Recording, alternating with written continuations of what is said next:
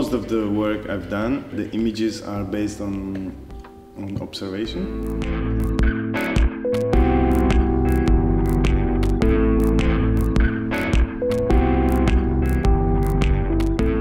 I like to be outside though. I like to be on the trip and I like to not to sit at home. I've been somehow curious about like a temporality now. And this is what I've been like researching all around, but like not in the direct level, but also on the broader scale. I mean, the silence and pictures, I like this combination. I don't even really, I'm not really fancy to when the images are even connected to music in certain point. It's just almost like, and especially with the still images, I really don't like it.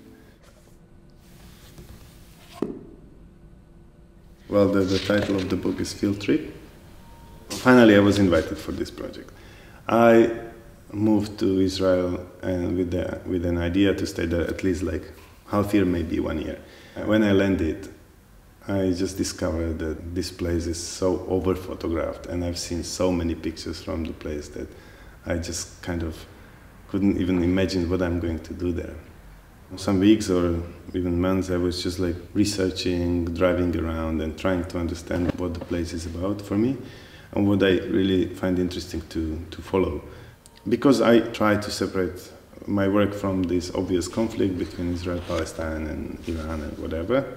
I didn't want it to go through this European past from the Second World War.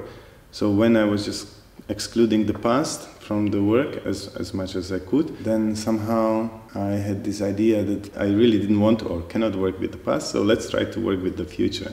To play with the future is a tricky thing because I don't really have a crystal ball to see how the things are going to be.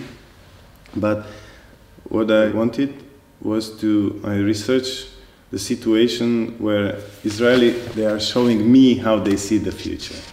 So that was somehow like the starting point to deal with this work, and it was quite even interesting, and I was looking forward to all possible representation of that. I mean, I'm not saying the book is only about that.